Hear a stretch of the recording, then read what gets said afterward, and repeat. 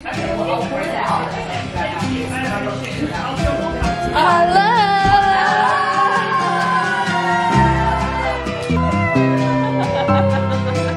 different energies. Different energy?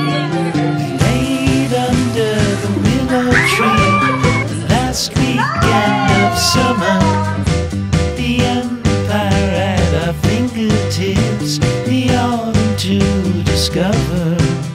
If I would have had I really just don't know where we could possibly be going right now. Oh, looks like it could be a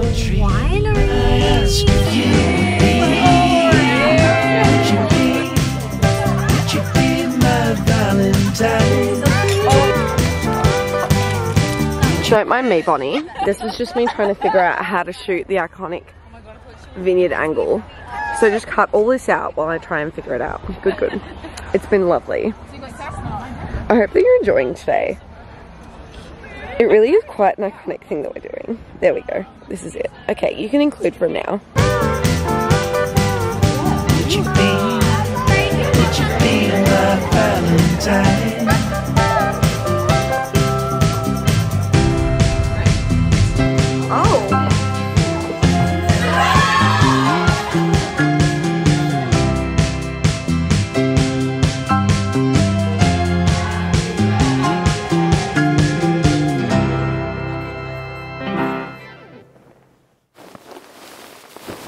So, you gonna tell me where we're going? Well, it's going to be cold. We're going to Melbourne, and then we're going to go and see the Harry Potter and the Cursed Child play. Oh my god. No! So excited!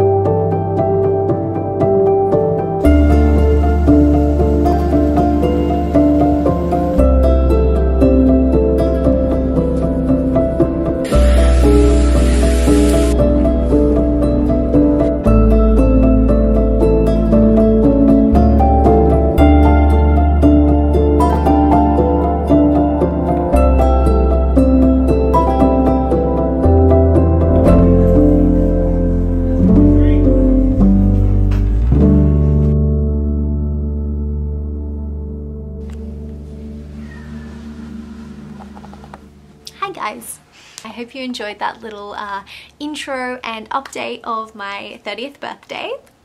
Can't believe I'm 30. Had a really lovely day with my friends and my boyfriend also gave me a little surprise trip to Melbourne to see Harry Potter and the Cursed Child. You guys probably saw some of the clips, but yeah, it was a really lovely weekend. It feels kind of sad saying goodbye to my 20s because in a way I feel like they were such a fun, experimental learning period of my life, and you guys were there for a lot of that, which is crazy, but you know, also really exciting going into my 30s, feeling like I know myself so much better and I know what I like and I've got so much more figured out that I think it's gonna be really fun.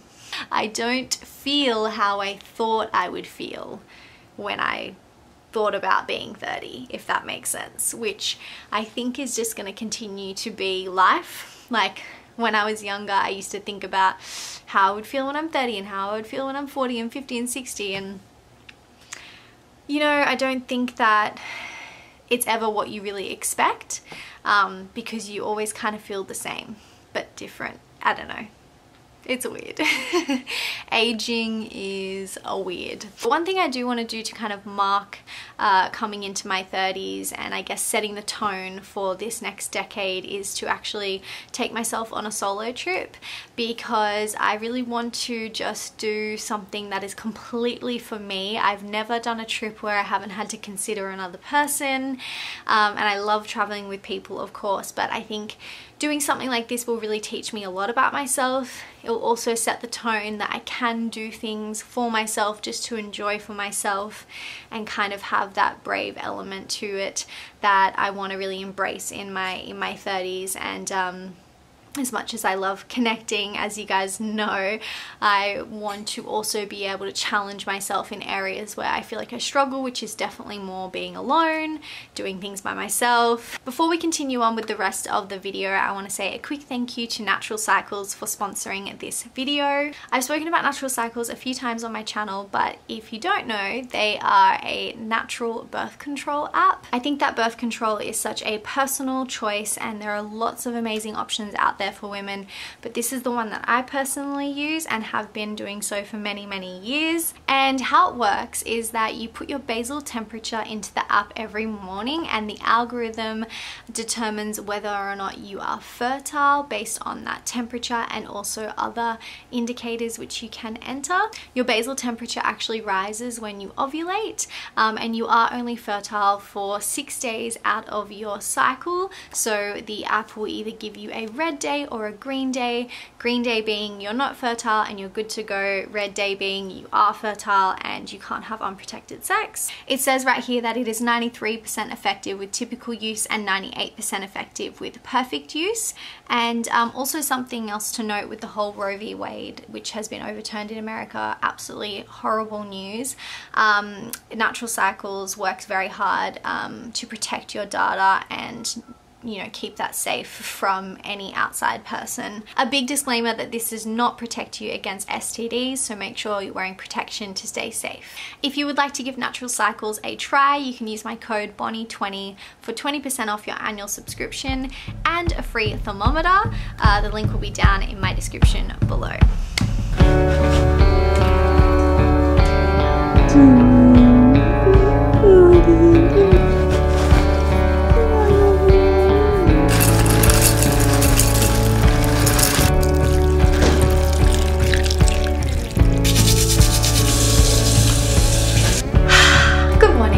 Just doing my morning skincare. I have a few cleansers on rotation at the moment, but I just use this Paula's Choice pore refining cleanser, and this is absolutely beautiful. I love how this feels on my skin. Very effective, but not too harsh, and I have dry sensitive skin, so you know, don't want anything too stripping or too crazy. So really loving this cleanser.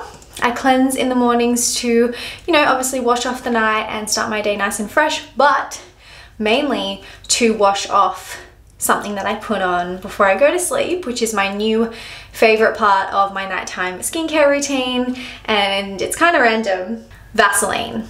Now, I know what you might be thinking, why would you put this on your face? And I don't know if you've seen it being talked about in other skincare videos, but I first found out about Vaseline as like a skincare product for your face and whatnot from Hiram, I think it was, and I watched a few other videos where they talked about slugging, which is where you like cover your face in Vaseline before you go to sleep.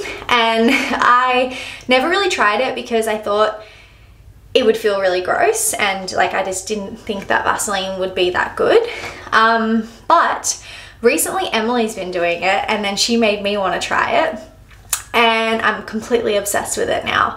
So what it's meant to apparently do is that Vaseline kind of creates like this seal on your face, and it like locks in all the moisture and all the good stuff, and it protects and rebuilds your skin barrier.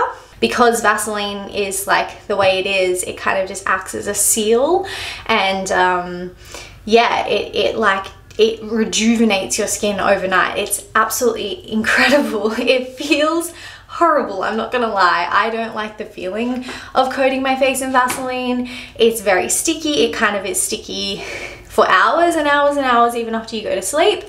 But the results were so good that I love it and I keep doing it. I haven't been doing it every night, maybe every second or third night. And I don't do it when I'm putting anything too intense on my face. So like I just put a simple moisturizer and then a Vaseline. I won't do it when I'm doing like a retinol night or anything that's too intense, because the Vaseline kind of traps everything on your skin, so you don't want to put anything too irritating on. So after my cleanser this morning, I'm putting on a little bit of hyaluronic acid. This one is also from Paula's Choice. Then I'm going in with the Biology BF serum, which I can't remember what's actually in this because it's on the box, but a friend recommended it to me and I really love it. I think it's really glowy and hydrating. I just love how my skin looks and feels after I put this on. Then I think I'm going to put a little bit of this anti-aging vitamin C, Paula's Choice. It's niacinamide with vitamin C. I'm going to put a little bit of that on. It's kind of like a creamy consistency. At the moment I have a few different serums and things that I kind of just switch up in my routine. From them, I've also been really loving the Rich moisturizer and the retinol treatment, but they're more of a nighttime thing. Hyram moisturizer, the Selfless by Hyram niacinamide moisturizer. This one's just really light, kind of perfect for the daytime. I've also been quite enjoying the Biology rosehip oil. I don't usually put a lot of oil on my face, but rosehip is different. It only does good things, but I'm just putting a little bit just underneath my eyes because that's where I tend to get dry. And it kind of gives my cheeks like this nice little glow. And then last but not least, of course, we have sunscreen. This is the ultraviolet SPF 50 plus from, I just get this from Sephora, and one of my favorite things about this is that it smells like roses.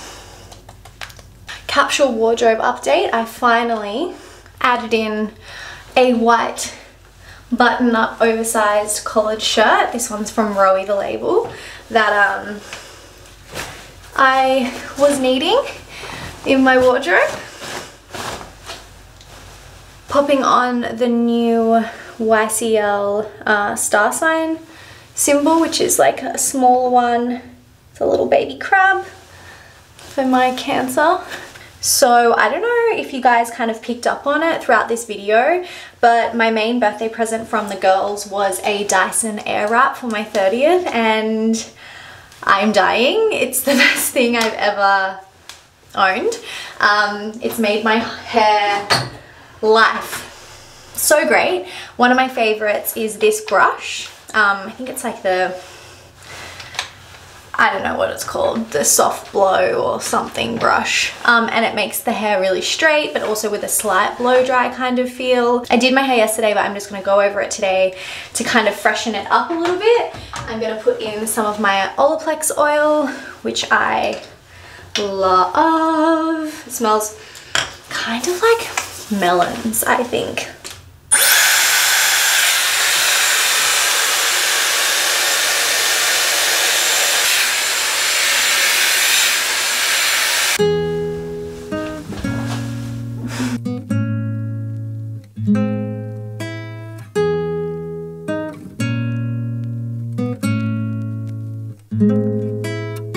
I love puzzles. They are one of my favorite ways to be mindful, to relax and unwind and get my mind off things.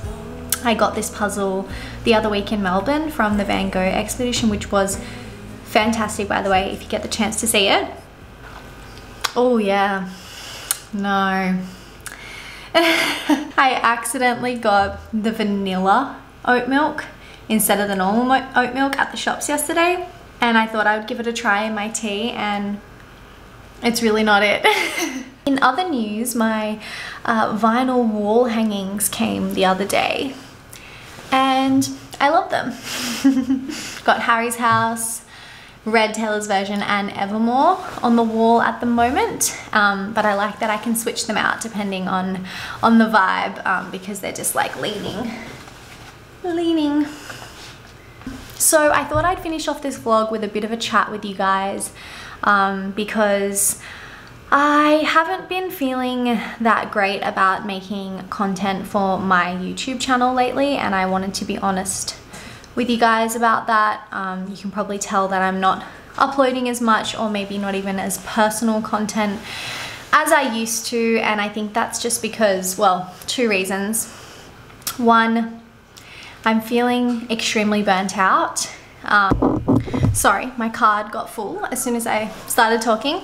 What I mean by burnt out is more just exhausted of sharing my personal life with so many people. And as much as I love doing that and I love connecting with you guys and making these videos, you know, they're such a creative outlet in a way, I also feel like now that it's been so long and all the things I've learned from sharing my life online, I feel exhausted from having to consider sharing things with people. And I'm starting to get to a place in my life where I don't want to share as much personal stuff, or at least I don't want it to be my job. I don't want it to be something that I have to do to have income, and it's taken me a long time to really come to terms with that. And I think another thing that's helped me come to terms with that is I started another YouTube channel with my roommate and best friend Emily, where we react to music, and that's kind of taken off, and we've started a Patreon, and it's a really wonderful community, and I really love those videos because I'm still connecting with people, but I don't have to share my life. I don't have to, yeah, I just get to talk about my favorite thing in the world, which is music, and kind of, it's not so personal. So I've really been leaning into that and kind of putting a lot more of my energy into that and less of my energy into this, I guess, because naturally it's just shifted that way. Anyway, so I guess what I'm saying is I am going to be taking a bit of a step back from my channel over the next 6 months. I don't know exactly where that's going to leave me. I might come back to it in a different format, or I might not, or I might just more upload when I'm inspired to make a video. I really love my travel videos. I really love documenting those moments and doing something creative and fun with them. I'm incredibly grateful for this channel, for all the years that we've shared together and all the things I have shared with you guys, and 90% of you are so amazing and supportive and have given me this incredible life where I get to do this, but it's come with its toll, and I think that toll has been emotionally for me and mentally, having to think about everything that you say and construct these kind of videos. They're not feeling authentic to me anymore. They're not feeling true. It's really quite impossible to show one's life in these videos, and so therefore sometimes I think that I'm not showing a true expression of my life either, because I simply can't show you everything. I think that YouTube and social media are changing a lot, and I think that the typical vlog style is feeling stale, and feeling, I don't know, like inauthentic, because we all know that everyone's life is not that great. And I try not to make my life look that great, but it's also a bit of a downer to, well, it's emotionally very taxing to share the ups and the downs, because it's one thing to live them, it's another thing to have hundreds of thousands of people comment on them and share their opinion on them. It's simply overwhelming, even if they're positive. You know, obviously if they're negative, but it's simply overwhelming to consume, to be connected to that many people in a way. I think that's what I've realized. It's almost, especially when it comes to more personal things and more personal topics, and not, you know, music or our favorite album or something, I'm realizing that feels so much easier and lighter to talk and share about, because it doesn't involve what I'm choosing to have for breakfast or what I'm choosing, how I'm choosing to live my life. Anyway, I guess what I'm trying to say is that I'm going to be taking a bit of a step back from my channel and focusing more on my other channel and my Patreon and merch, and also my Instagram, because I have some individual things that I really want to be working on, like potentially a pottery range and other fun things. So, you know, I'll still be around. On that note, I want to say a genuine huge thank you to every single person that's watched my videos, that's commented, that's interacted, that's supported me throughout all of these years. It's not goodbye, it's just, you know, there's going to be some spaces between videos. I feel like universally we're all kind of going through it at the moment, so I'm sending you love. I'm hoping that you're healthy and you're taking it day by day and you're getting through it. And I'll see you around. I'll see you on my Instagram, I'll see you here, I'm sure, again, and it just might not be for a while. And I'll see you on Chats and Reacts if you watch us over there. So yeah, love you guys, bye.